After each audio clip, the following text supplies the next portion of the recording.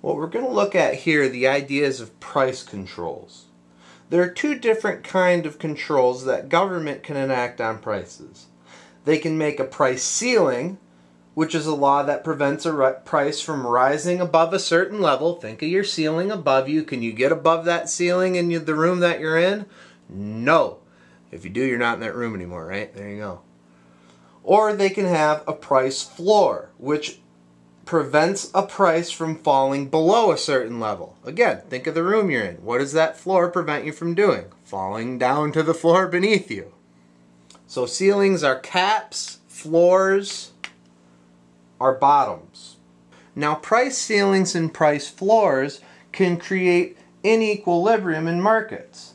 Let's first, for example, take a look at a classic case of a price ceiling, and that'll be apartment rents in places like New York City.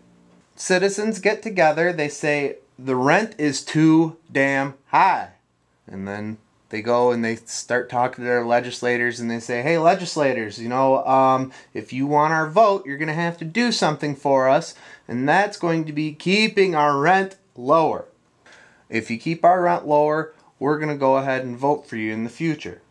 So the legislator says, okay, I like votes, so that's exactly what I'm going to do. I'm going to enact a price ceiling on apartment rent. Here's the problem though. What happens when that price ceiling is set below equilibrium? If our price ceiling is set below equilibrium, that's going to lead to a greater quantity demanded than being supplied at that price. If there's a greater quantity demanded than there is quantity supplied, we have a shortage.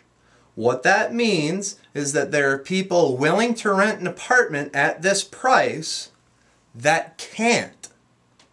And they can't because there's a price ceiling in place, and legally landlords are not able to charge a higher price for rent.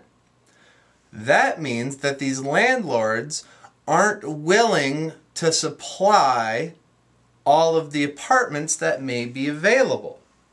They're going to try to find other things to do with them to make money off them, and if they can't, they may just board them up and abandon them, not let anybody live in them.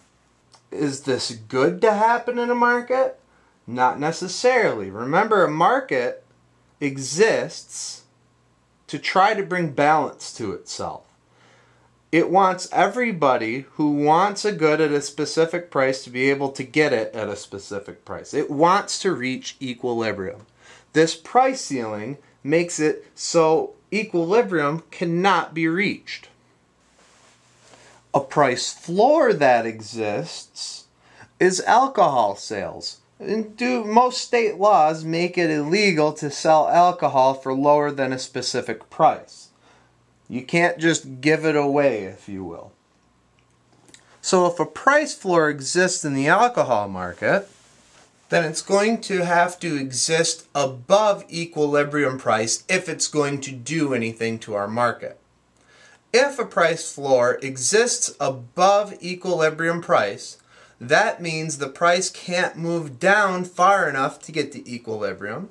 And if that's the case, we are going to have a greater quantity of alcohol being supplied than is being demanded at that price. When this happens, we have a surplus. Firms don't like surpluses generally because that's product that's not being sold. It's sitting there. And therefore they're not getting a profit off of that product.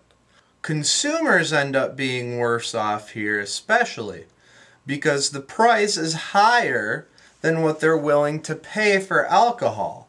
That means with all the extra alcohol laying around, it ends up getting skunky if it's beer. Bummer, right? No good.